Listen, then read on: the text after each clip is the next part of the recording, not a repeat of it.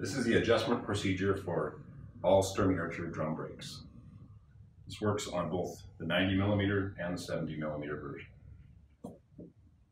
Before you remove the brake plate assembly from the hub, it is helpful to make a mark in relation to the flats on the axle.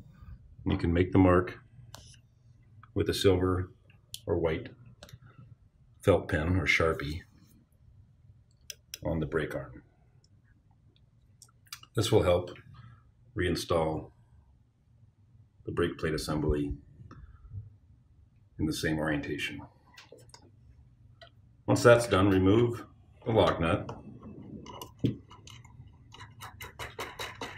and the cone adjuster and remove the brake plate assembly from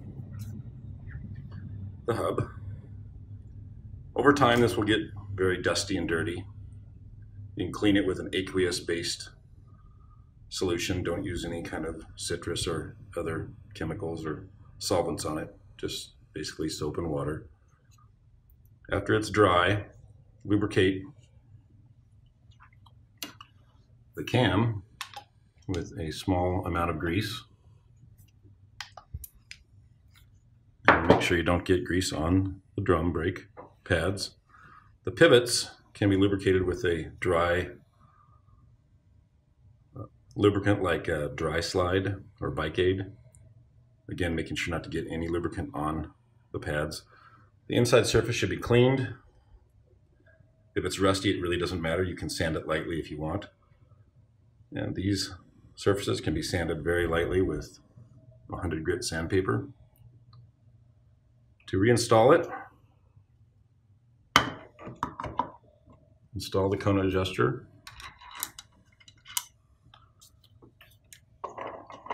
Align approximately the same orientation. Tighten the cone adjuster down. Do this while the other side of the axle is clamped in a vise.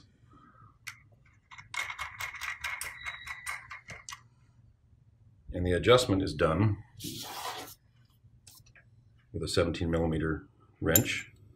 You'll be tightening it to 8.5 Newton meters and this hook spanner.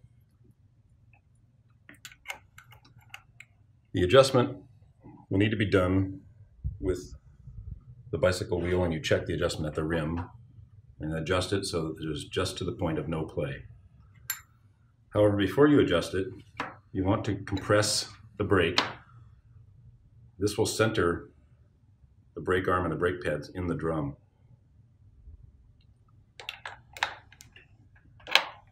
If the wheel is new on a bicycle and it's never been installed before, the angle adjustment between the axle and the brake anchor will need to be done on the bicycle. So bolt the wheel into the bike with the non-turn washers and axle nut on the right side. Install the washer and axle nut on the left side. Tighten the right side down to hold the wheel in place. And then as you adjust the chain and install the coaster brake strap or the brake strap and bolt, the final tightening of this nut will need to be done with a 17mm cone wrench while it's on the bike. And then you will need to check the adjustment of the hub while it's on the bicycle. And if there's play, you'll need to readjust with the cone adjuster and the small hook wrench. And then check the wheel for free spinning. There should be no drag, and the brake should work very well. And then you're done.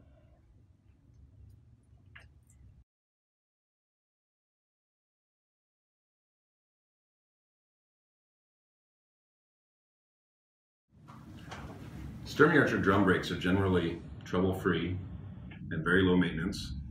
However, a few issues can arise. The number one is squealing from the brake.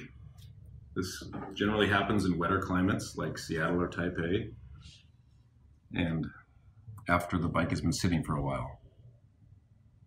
It's very easy to stop the squealing.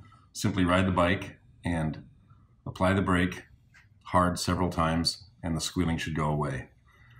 Lighter riders may not be able to do this, so A more robust mechanic may need to ride the bike and do the procedure.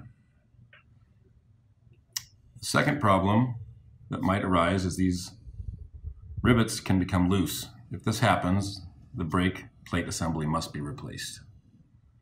It is available from suppliers.